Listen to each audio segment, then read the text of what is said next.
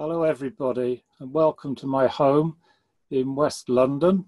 I hope you are all keeping safe and well. Thank you very much indeed for that kind introduction, John. And thanks to all of you in my socially and physically distanced virtual audience for logging on. I'm overwhelmed that so many of you are listening to my talk this evening. Probably the biggest audience I've ever had. And I'm honoured to be launching the school's new virtual lecture series.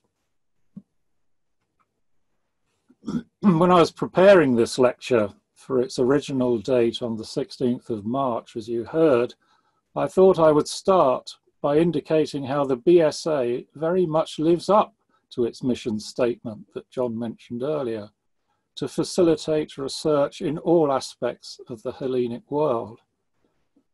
Well, by what rhetoricians call paralypsis, I have done that, more briefly than I had intended, but nonetheless sincerely.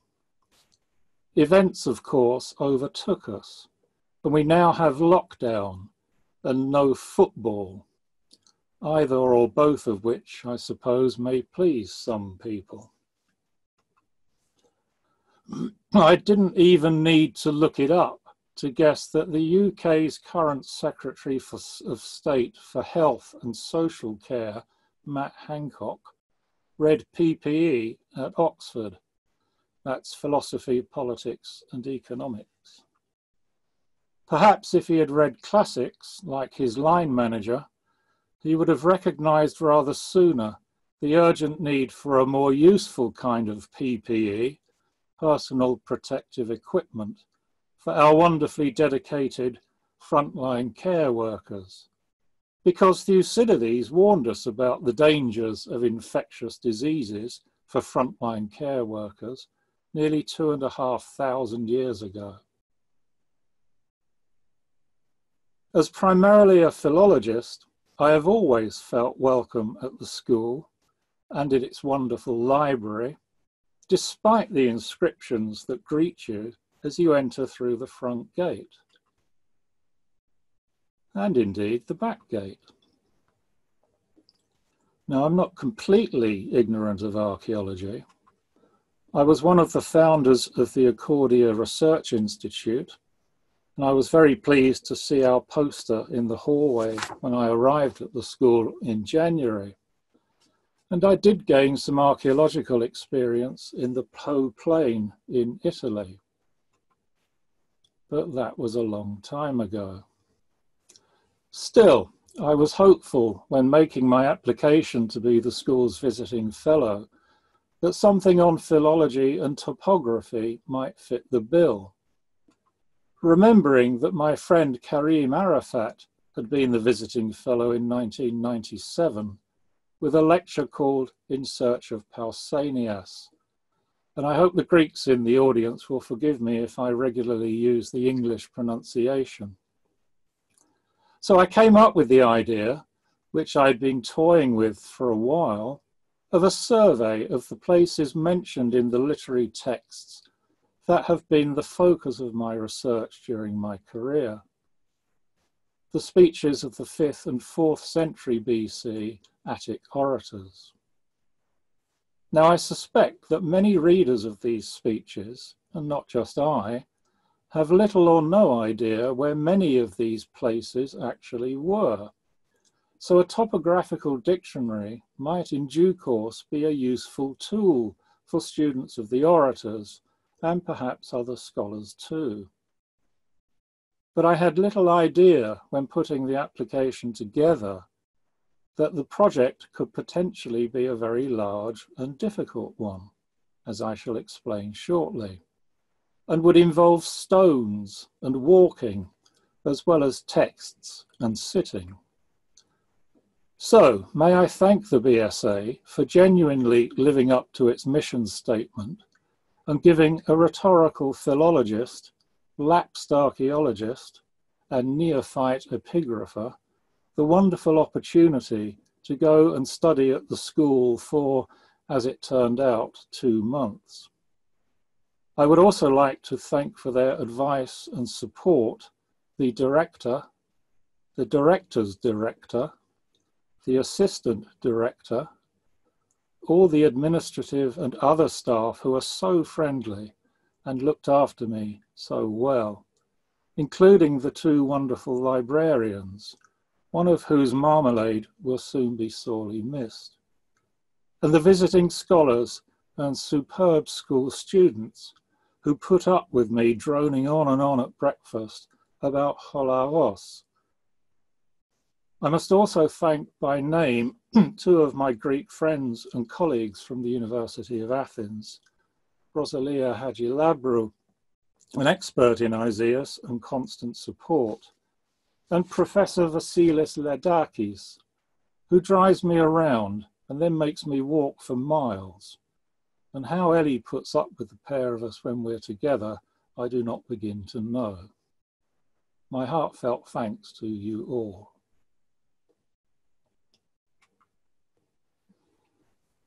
It was probably in the 1st century BC that a canon of the 10 best orators was formulated to serve as models of pure classical Attic prose. The orators were mostly professional speechwriters who composed forensic speeches for delivery by their clients in Athens law courts. The surviving corpus also contains a few political speeches, almost all by Demosthenes, and 3 epideictic or display speeches, funeral orations by Lysias, Demosthenes, and Hyperides, though the most famous example of this genre is Pericles' funeral oration in Book 2 of Thucydides. 7 of the 10 orators were directly involved in politics, again most notably Demosthenes, as well as his bitter rival Aeschines, and also Lycurgus, the man responsible for the texts of the 3 great tragedians and rebuilding of the theatre of Dionysus. But the orator I've been working on for over 20 years, who in the ancient tradition was Demosthenes' teacher, was named Isaias, about whom very little was known even in antiquity. It's usually thought that he hailed from Chalkis in Evia, which indeed is where there's a street named after him. I don't think there is one in Athens, though I've found Andocides, Lysias, Isocrates, and Demosthenes. As John indicated, I'm preparing an Oxford classical text of the 11 surviving speeches and the fragments of Isaias, and I thought these would make a good sample for the focus of my stay in Athens. It was only when I sat down in the wonderful library to compile the sample that I realized just how many places are referred to by Isaias alone, over 70. And to give you an idea, there are about 60 speeches just in the corpus of Demosthenes. So the project will be large, and it will also be difficult at times. My examples this evening will show just how insecure our knowledge of ancient Attica in many ways often is. I started the project then by compiling an inventory of the places mentioned in the text of Isaias and dividing them into 6 categories: countries, islands, demes, other districts, polis. There are no non-polis states in Isaias, but I will have to add that category in due course, and structures.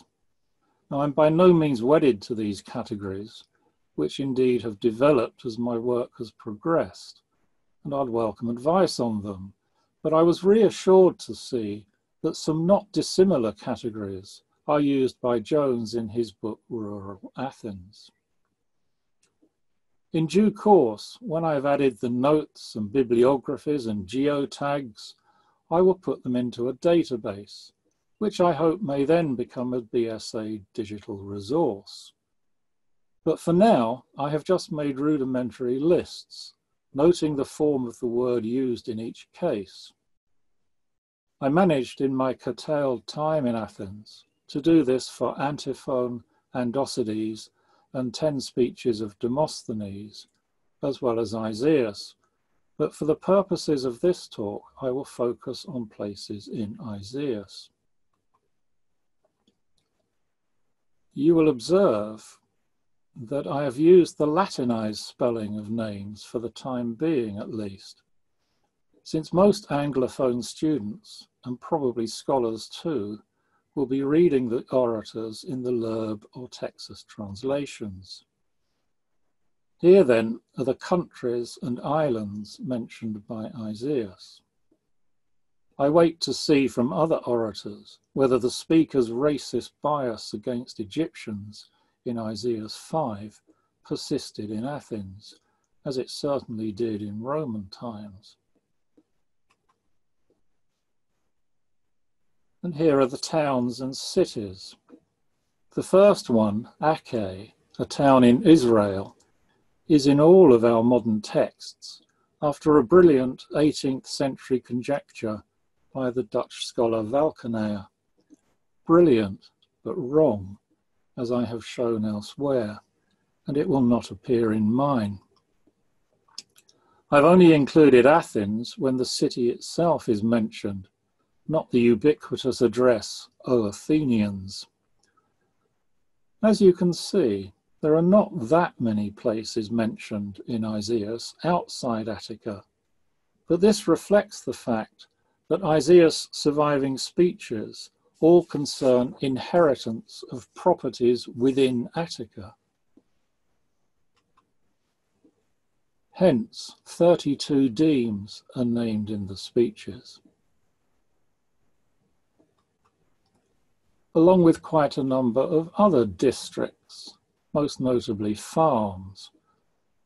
I'm not sure by Zeus about including Olympus, though I know the place itself will feature in other authors.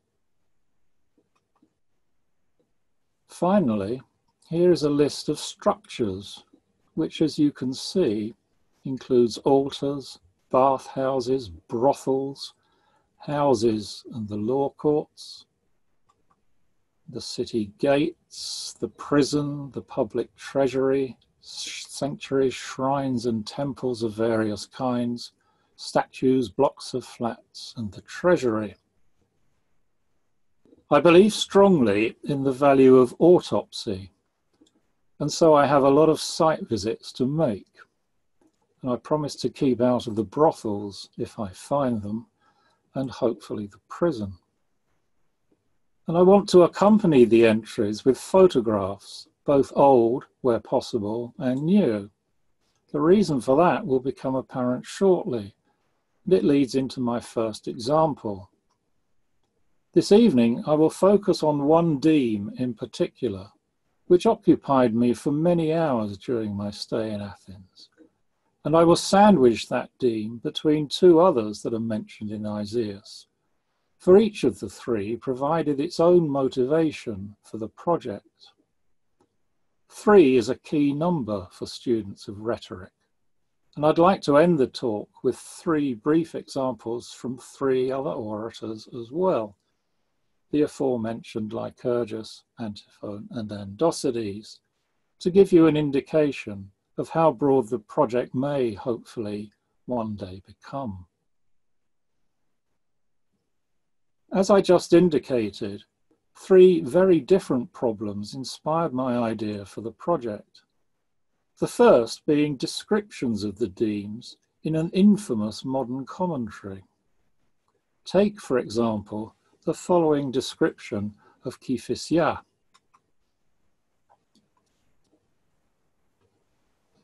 These are the words of William Wise, who in 1904 published what is still the standard commentary on Isaias, references to which always include another adjective, monumental.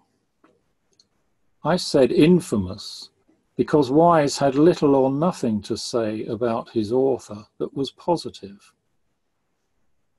Now, there is still nothing wrong with his note on Kifisya for a modern reader until you get to the last word. But the description of a deme by Wise that really set me off on my journey was this one. My interest was aroused because Paeania, as you know, was the deme of Demosthenes. Hence, it is the first deme this evening that I wish to comment on myself. Wise's note never struck me as being all that strange, perhaps a little quaintly worded. But again, it is still largely valid. He was not to know that Leopessi would become Paeania again 10 years or so later, on 16th of April 1915. But then I visited Paeania with a friend, looking for the statue of its most famous son, which I thought I would find easily. But when I got there, I realized that this is now a sizable town, which is saved from being swallowed up in the urban sprawl of Athens only by the intervention of Imitos. Nor is it so easy to find the statue, at least the one in the picture sent to me by my American friend Brad Cook. And you also discover that all the locals you ask where the statue of Demosthenes is have never heard of him, which is a salutary lesson for us all. It was dark before I found Demosthenes Street and a different statue of the great 4th century leader who, I presume, because of the mountain, cannot have spent much time in his home deme once he'd embarked on his legal and political career in the city. My failure to find the statue, the other one, was all very frustrating, and I'll have to go again. But on the other hand, this is the value of autopsy. It's okay sitting at a desk in University College London, where Wise was professor of Greek while he was writing his Isaias commentary, at the same time in the late 19th century, as the great textual critic A.E. Housman was professor of Latin. Wise, who could comfortably match Housman in the bile of his writing style, could easily consult manuscripts in, at that time, the British Museum, a few hundred yards from his office, though he does not appear to have done this very assiduously. And he could look at travel memoirs in the UCL library. But in my view, I have come to realize, you need actually to see what you are describing to get a full understanding of what it is really like, as we will see presently, especially since photographs of Paeania from the time of Wise 120 years ago would give you a much better idea than modern ones of what it was like for Demosthenes to grow up there, though I've not yet been able to find one from that period. The same applies to the home deme of the first member of the canon of orators, Antiphon, who came from Rhamnus and mainly wrote speeches concerning homicide. When you have been there, it is no longer so surprising that there are Ionicisms in his Greek, which have been used to suggest that he did not write certain works, because Antiphon grew up near the sea and presumably came into contact with traders from Ionia. And his focus on homicide cases may well have been inspired by his local deity, Themis, the goddess of divine law and order. But I am cheating, because the deme of Rhamnus is not mentioned in Isaias. Rather, as my second aim, and the second motivation for the project, let us take Holagos, which I will try to pronounce in the Greek way, and which, for those of you who are aficionados of the democratic reforms of Cleisthenes, gave its name, at least for a period, to the city treatise of the tribe Achamadis.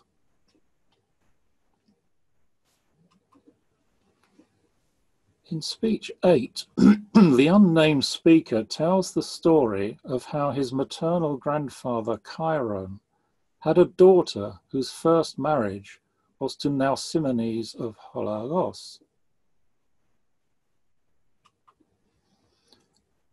Chiron owned a farm at Phlia, as well as 2 houses in the city, and it may or may not be a coincidence that his brother-in-law, and effectively the speaker's opponent, was the rascally Diocles of Phlia. It is dangerous to speculate that Chiron also came from Phlia. In other words, that his demotic was Phlius. And John Davis is rightly cautious about this in Athenian propertied families, as is Brenda Griffith-Williams in her recent commentary on the speech. But if his family was based to the north of Athens, where Phlia lay in the area of Halandri, about 7 miles or 12 kilometers from the centre, it would be understandable that he looked to nearby Holagos for a husband for his daughter. But that in turn raises the question, where exactly was Holagos? Was it where Trail's map places it? Little did I know a few months ago that this conundrum would reawaken in me an interest in epigraphy, inspired further by breakfasts with Stephen Lambert, my predecessor as visiting fellow. During my time in Athens 2 years ago, as an Onassis Overseas Fellow, I spent a pleasant evening in the company of some Greek friends at Holagos.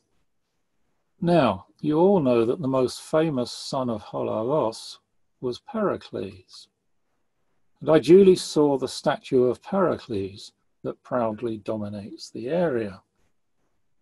It was only later that Vasilis Ledakis enlightened me with the information that modern Holagos is not the same place as the ancient one.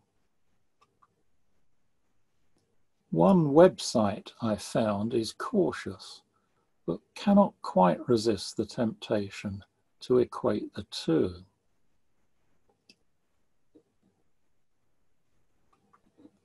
The record was put straight by, among others, the very fine Greek scholar Papahatsis in his commentary on Pausanias.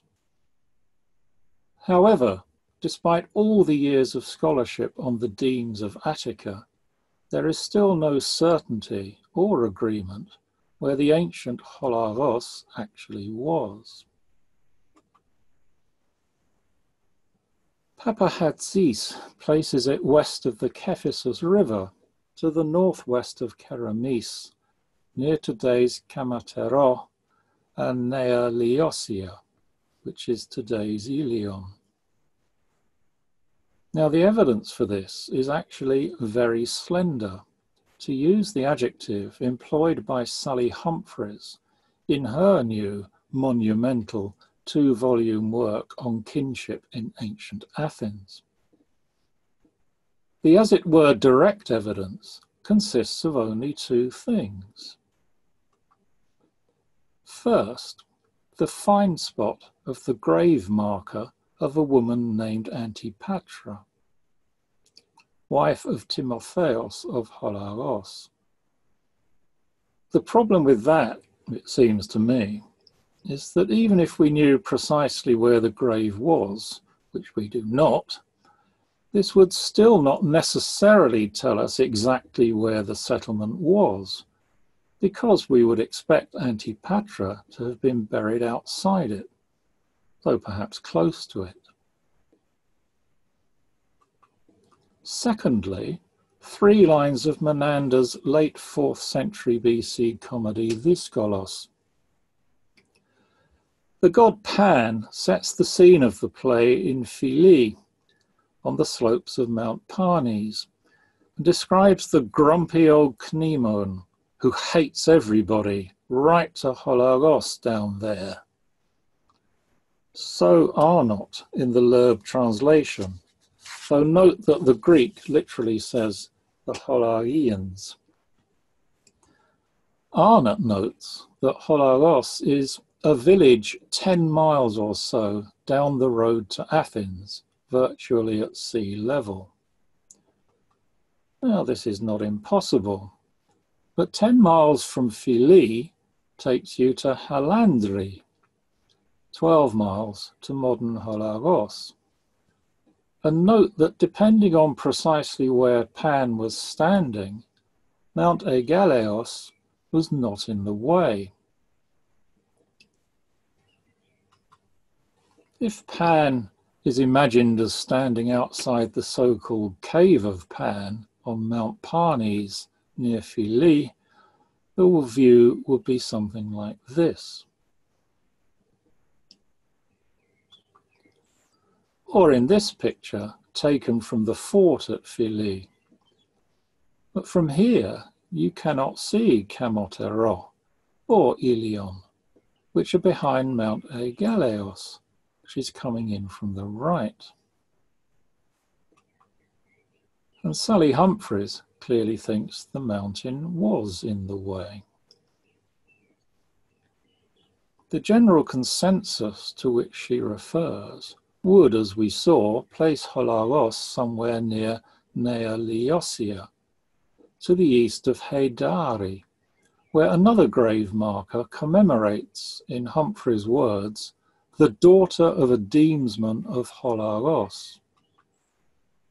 All that remains of this stone are, in fact, the words Enos, Holageos.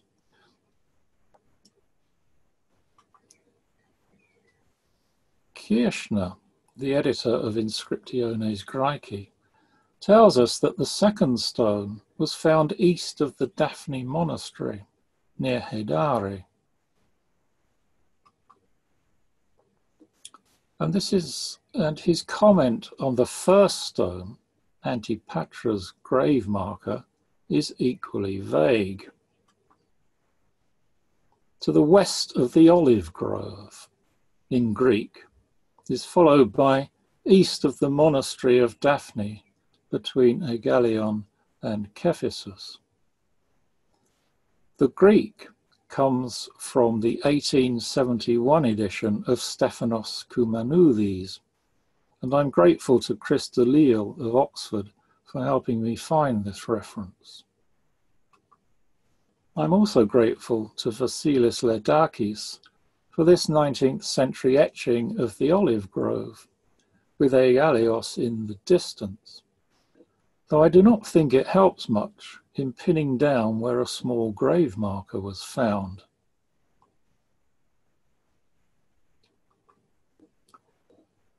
Now, Eric Handley, in his edition of the Dyskolos, is also one of those who put Holagos at Nea Liosia. But the problem with his note is that Nea Liosia is in fact only about 6 miles from Philly, not 10. And I wonder if Eric realised at his desk in UCL that you would not be able to see Nea Liosia from Philly. I hasten to add that Eric was a brilliant scholar and a friend and supporter of mine.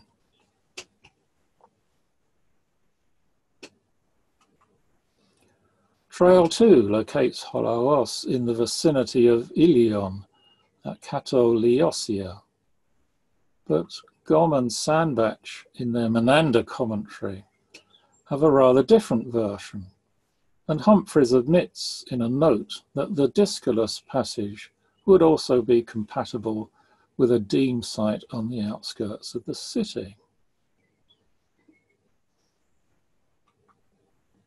I then note that Holagos is placed ever so slightly, but ever so significantly, a little further east on the Topos text map, somewhere between Kamatero and Metamorphosis on the left bank of the Kephissus. In fact, roughly where Papahatsis placed it. This, to me, too, is where Holagos probably was. For locating Holagos even just a little further to the west, on the southeast side of Egaleos, means quite simply that a real-life Pan would not be able to see it from Philly, as Humphreys is aware. But I think that ruins the joke. The actor playing Pan would surely have gesticulated generally from the wife and neighbours here to all the people down there. We have to allow for dramatic license, of course. Cnemone's farm would not have been to the right of Pan's cave, as Pan indicates. And probably most of the audience would have had no idea where Holagos was anyway. But I suggest that Pan was pointing towards what is now Anoliosia, and then beyond that to what is now Metamorphosis, and beyond that towards Halandri, and even modern Holagos, since Cnemone detests everybody. The greater the area, the more people for him to hate. Doubtless also there is a pun on the name Holagos, Holi meaning bile or anger, as well as Argos suggesting idle farmers. And difficult farmers like Cnemone remind us of another group of difficult farmers, the Acharnians, who would also be in Pan's view. Perhaps Holagos is a metonymy for all the miserable, Hesiodic-like farmers of the area known as the plain, Torpedion, which is mentioned at Isaiah 5:22. If, however, you still wish to locate the main centre of the deme somewhere near Neoliosia, then, Parque Handley and others, Menander is not really evidence for its location there at all, and we're left with only the inscription found somewhere west of the olive grove. Precious evidence indeed, but as Humphreys says, very slender. But that is not the end of the story, because there is one further indirect piece of literary evidence from the historian Thucydides.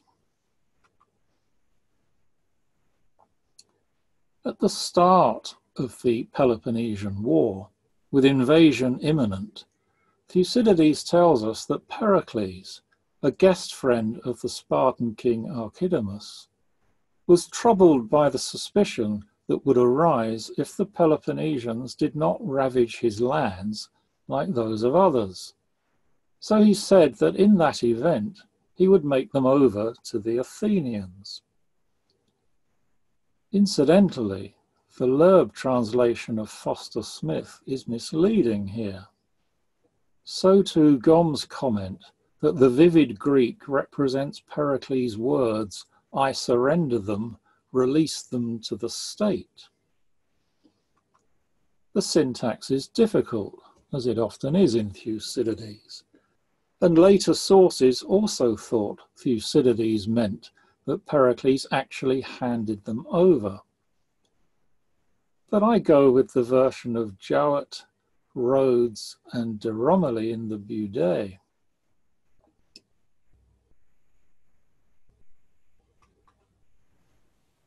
Simon Hornblower does not comment on this in his monumental commentary, nor does he list the later sources. Instead, he notes that this story is related by Plutarch in his Life of Pericles, chapter 33. Hornblower, wow, wrongly says 23. And that a near doublet is found in the parallel life of Fabius Maximus, as well as a similar story in Tacitus' Histories. And he tends to agree with Fine that Pericles' gift was of the usufruct, not the ownership of the land. Fine, in fact, got this from Poppo's commentary on Thucydides. But that is not what Thucydides or Plutarch actually says, and it surely weakens the force of Pericles' offer. We should bear in mind that by the time Thucydides was writing, he would have known that Pericles did not give his land to the Athenians. But the fact that this is a post-eventum story does not necessarily make it suspect. And Peter Rhodes, in his commentary, does not doubt that Pericles could have made the offer attributed to him by Thucydides. Moreover, the fact that the basic story is a topos does not mean that it is not true, especially when all the other instances are later. But regardless of all that, what the story does indicate is that the Peloponnesian army, which before invading the Attic plain first went north to Oenoe on the road to Thebes and then came back down to the Thriasian plain, was expected to march towards Athens via Holaos, keeping Mount Aigaleos on the right. Pericles' concern about the safety or otherwise of his land suggests to me that it was on the route to the city, not slightly off it to the right near Nea Leosia. The estate must, of course, have been quite extensive. And I note that the Greek of Thucydides says fields and houses in the plural, so it was not in the centre of Holaos anyway, like, say, South Fork Ranch was not actually in Dallas. And Pericles' fears seem to be well-founded, as, according to Thucydides, the Peloponnesians attacked Cropide, which trail places to the west of Ano Leosia, and then Acane, but then moved northwards. So Archidamus did this, and was expected to do something like this. And perhaps Pericles' land was somewhere near the red line. I wonder, after all this, if it's more practical to think not in terms of a deme centre called Holaos, but like Handley, in terms of the people of Holaos. Perhaps the core settlement of Holaos was somewhere near Nea Leosia, or Cato Leosia, or Kamatero. But Menander and Thucydides are not evidence for that location, but for other areas in the vicinity in which the inhabitants were called Holaïs. And it would have been better for Trail to say Holaïs in his table of the tribes, as indeed he himself lists Keramis. And as the deme of Holaos is termed in Menander and in some other epigraphic texts, a boundary stone, the catalogue of Attic demes, and the Bouleutic list. Spelt, I note, with what used to be thought by philologists to be the alternative older form, Holaïes, though the inscription is dated to the second half of the 4th century. Well, that's more than enough on Holaos for this evening, but you can see it has been preoccupying me. And to save your sanity, I cut out 2 more pages on Holaos, as the deme giving its name to the treatise, which conflicts with a boundary marker naming Keramis in that capacity. I suspect that the latter replaced the former after the death of Pericles, but that is for another day. Let us move on instead to my third main deme, which is called Beza. And it is the location of Beza that was the third of my inspirations for the project, though not in quite the same way as with Holagos. Beza was somewhere in the mining district of southern Attica near Lavrio. But of course, as you would by now expect, there is not complete agreement where the ancient deme was precisely. Lohmann placed its centre at a place called Pusipelia. I'm sorry that the picture is a bit foggy. It matches what Pusi means. But most scholars, such as Eliot in his book The Coastal Demes of Attica, put it a little further north at modern Sinterina, based on a passage in Xenophon's Poroi.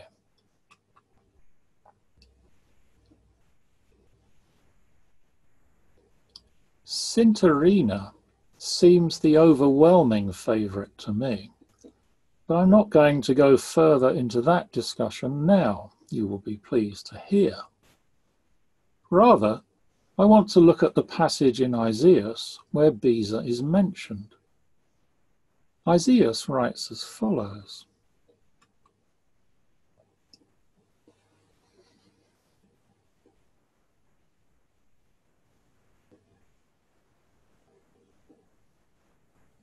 I give you the standard text and my own translation in Michael Gagarin's otherwise excellent Texas series. Commentators such as Wise tend to note that Beza is now Sinterina, and in a separate note that the distance of 300 stades from Athens is about 33 miles, wrongly Wise. 34.4 is a more accurate conversion, or 55.5 kilometres.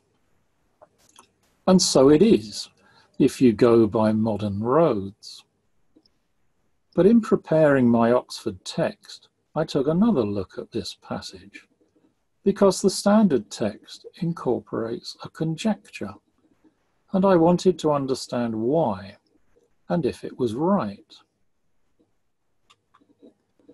In fact, if you go direct from Sinterina, or to Sinterina from Monastiraki, roughly where the altar of the 12 gods was, I will come back to the altar shortly, the distance is actually about 22 miles, or 35.4 kilometres.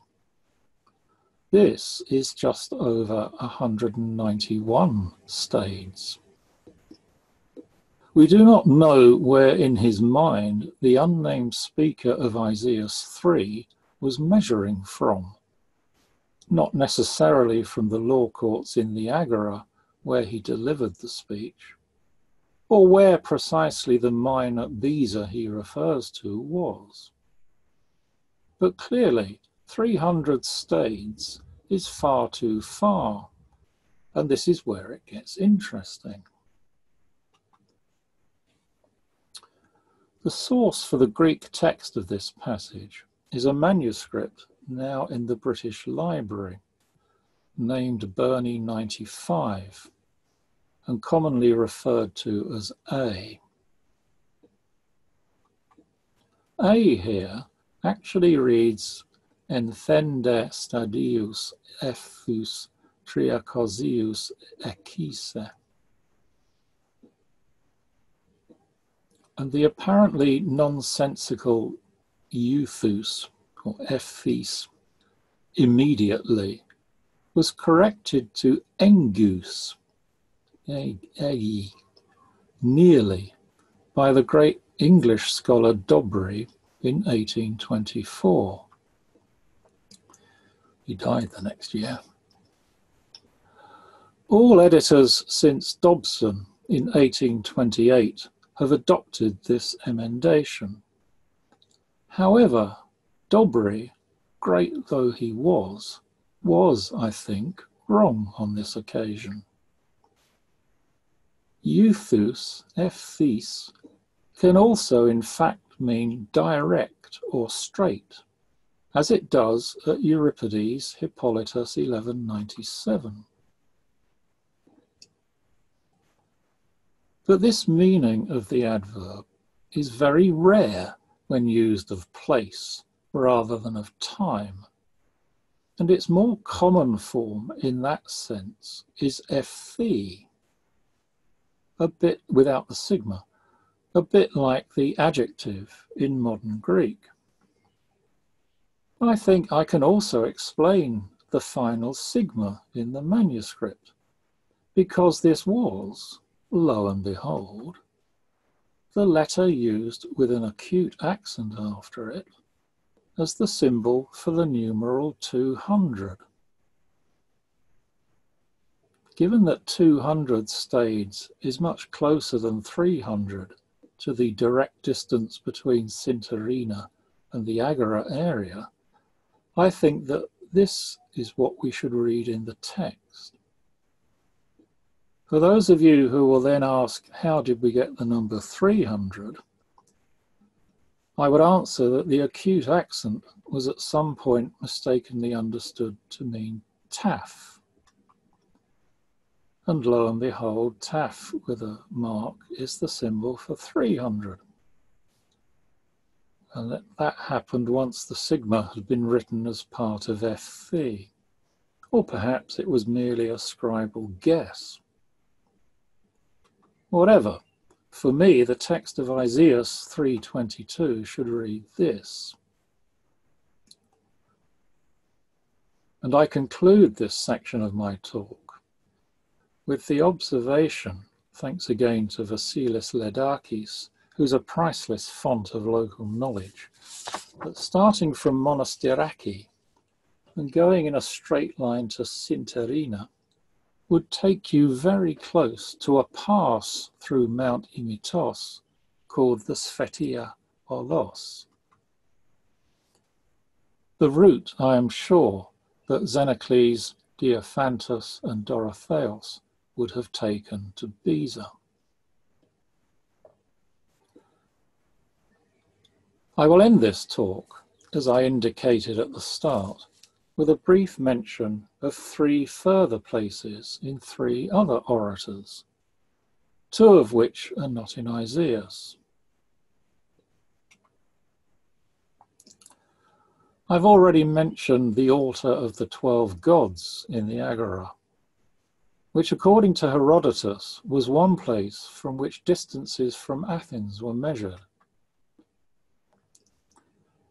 Whether Herodotus and other sources prove that this was where all distances were measured from, like Charing Cross in London, I'm not so sure, but it is a convenient place from which to measure, even if the railway has been built sacrilegiously over the top of it. And the fact that it is mentioned in Lycurgus, whose one surviving speech against Leocrates, as you heard John kindly announce earlier, I recently translated for Yossi Roisman's commentary in the Oxford series. This means that I can include it this evening. As you heard, the book sits proudly in the BSA library, and I ought to give the library a copy of my much earlier commentary on Antiphone's 5th speech on the murder of Herodes, which was the subject of my PhD thesis about a century ago.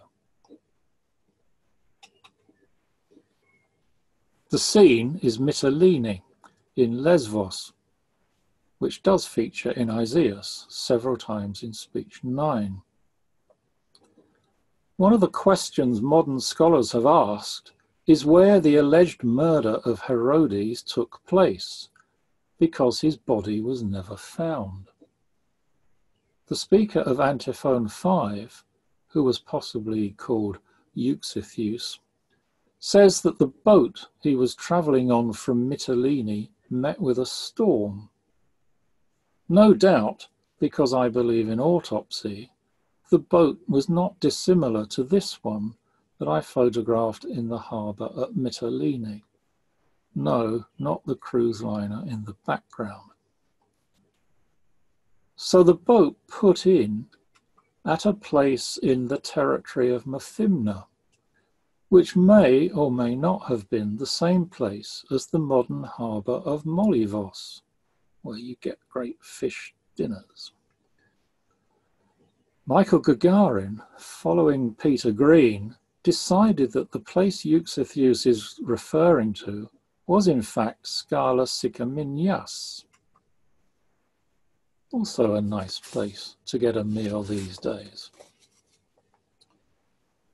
Gagarin comments thus: